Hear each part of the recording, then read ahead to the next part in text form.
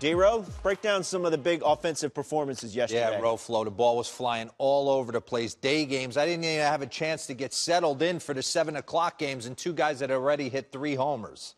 So I want to dive in and give a rip, because Mookie Betts yesterday, we've talked a lot about Didi Gregorius. Capalbo, if we can go into it right here at Fenway Park, he put on a display. And I want to get into the fact that not only did he potentially take over the early AL MVP considerations from Didi Gregorius, but then you watched Eddie Want a Cracker do it at home in Progressive Field. And I want to rip Giancarlo Stanton as well as Nolan Arenado. And I want to talk about, we broke down Giancarlo yesterday, and we kid around, but we give some great insight on trying to, what guys are trying to do at the plate, different ways of going about it. I'm a big body awareness guy. You can't cookie cut hitting. Not one way works for everybody. I'm a big believer in the way you've always hit as a kid. If you can get barrel to baseball, you watch Craig Counsell, guys like that break into the league and try all these crazy stances. They don't worry about where their hands are at. They know their hands will eventually get there. And with so many different theories and so many different ways of going about it, it's nice to break down 4 of the great hitters in the game because they all do it differently. They all get to the point of contact exactly the same, but the way they go about it, the rhythm and timing, their load, how they want to get comfortable in the box is done completely differently. So before we dive into Mookie Betts and how he goes, he's more of the classic case. I want to talk about, I had a coach in the minor leagues, Franklin Ticket Stubbs. He's a first base coach. He was a first baseman for the Los Angeles Dodgers, and he always used to say in the low minor leagues when I was in Eugene, Oregon, you want to create rhythm and timing at the plate, so you want to almost sing a song to yourself. So me, 80s glam rock. Mine was Faithfully by Journey. So I would literally be in the box singing Steve Perry in my head, and it would calm me down. 40,000 people going crazy, and I'm sitting here going, Faithfully. So I wanted to dive in to Mookie Betts. Lock in on this. I don't know what song he's singing in his head right now. It ain't that one. But pause it right there. Pause it. What I love about Mookie Betts is he's a dynamic athlete. He doesn't have to do too much to create whip appeal at the plate. This is your classic case of kind of a nice little leg kick, weight on the inside half of the knee, kind of a little. We talk about Josh Donaldson. He talked about creating the rubber band effect. When this knee goes up, my hands are loading with it. And if you run it until foot strike, right here, Capalbo, pause. I mean, look at the rubber band effect. He's walking away from his hands. You listen to a lot of the young hitters now. They're trying to create the rubber band effect. They're trying to walk away from his hands. I heard Eric Hosmer talk about this, 30 clubs, 30 days. You hear Cody Bellinger talk about trying to walk away from his hands. So run it real yesterday, because what he was able to do against Danny Duffy was pretty special. All different quadrants. First one was a changeup. When you hit a changeup, and pause it before we get Eddie Wants a Cracker, because he went changeup bridge, first AB as well. That tells me guys are on time, they're seeing the ball well, and they're not cheating to the heater.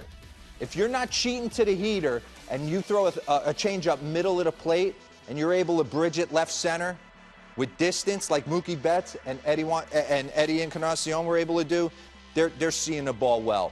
A little different way of going about creating rhythm and timing. I always used to be enamored with a guy like David Wright. It didn't seem like he was doing much with his hands. It was almost like he was loading his hips, and his hips were a catapult for getting him on time. Very similar when I played with Edwin. I said to myself in Toronto, this guy's an absolute beast. Averaged 39, 40 homers with 100-plus ribbies. He went to Cleveland last year on that big deal, and I was like, it was kind of quiet. For what I know Eddie can be, I looked down at the stats. He hit 37 and drove in north of 100.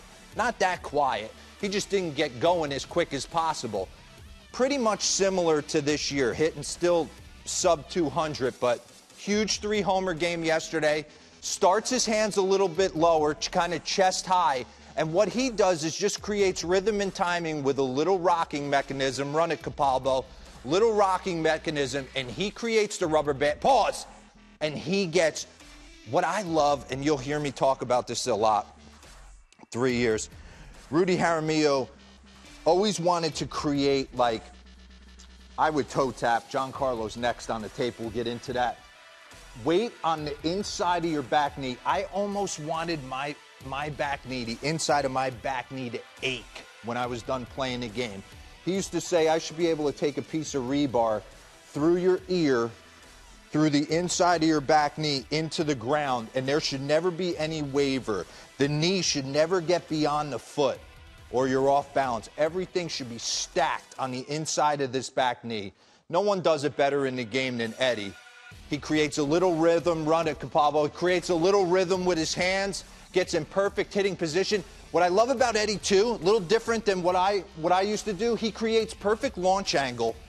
It doesn't look like he's really has a lot of play, like tack hammer play with his top hand. It's more along for the ride, creating that whip appeal. Let's go into John Carlo last night. We talked about yesterday the lower half going towards right center and the upper half going towards left center. You see the beast Gary Sanchez timing him up as well. But everything synced there. I still think he can get a little bit better, but there was perfect example of Dallas Keuchel throwing a little breaking ball and John Carlo thinking, right center, right center, right center, right center. Let me stay there. Boom! And just walking the dog on this pitch.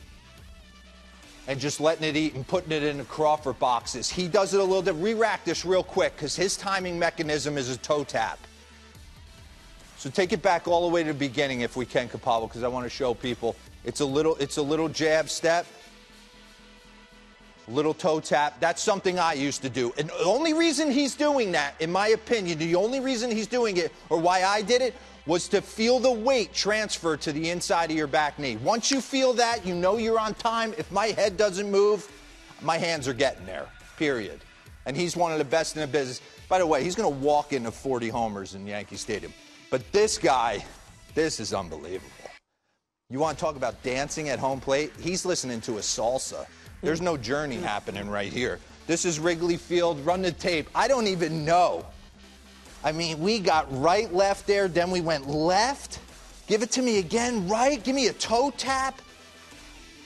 And perfect hair and everything is on. I mean, he is feeling it right now.